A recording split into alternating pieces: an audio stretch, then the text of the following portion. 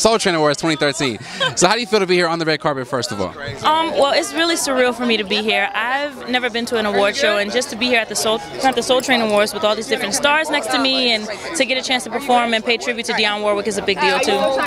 So you got stars literally next to you. So what kind of goes through your mind as you walk the carpet? Like what does that feel like for you to be accomplished enough to be standing next to such prestigious people?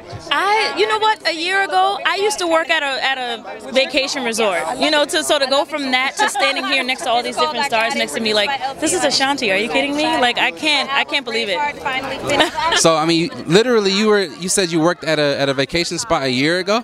Yeah. Well, yeah. The show took about a year. So for 3 years, I worked at a vacation resort. I was renting out golf carts and bicycles and stuff for people that were on vacation, and I would always sing in my office. But to go from singing in your office to singing at the Soul Train Awards is a pretty big deal.